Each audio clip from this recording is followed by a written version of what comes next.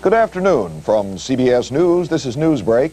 Former Senator Sam Ervin died today. The nation grew to know and respect him as he presided over the Watergate hearings, which led to President Nixon's resignation. Ervin called himself just a country lawyer, but he became the Senate's most respected constitutional authority. In retirement, Ervin was asked to reflect on his career in Washington. I think for a long time people have not had too much trust in politicians, and unfortunately, politicians contribute to that feeling. Ervin was 88 years old.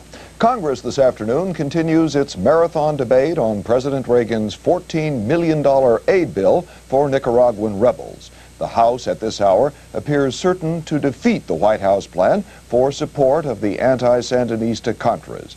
But both sides are working towards a compromise. The key vote is scheduled 3 hours from now. And now this. The watch to watch is Loris. Fashionable, dependable, Loris. It's everything except expensive. Mikhail Gorbachev added 3 men, including the head of the KGB secret police, to the ruling Politburo today. Western observers see the move as tightening his hold on the Communist Party hierarchy. I'm Terry Drinkwater, CBS News Los Angeles. Dan Rather will have a full report tonight on the Evening News. This is CBS.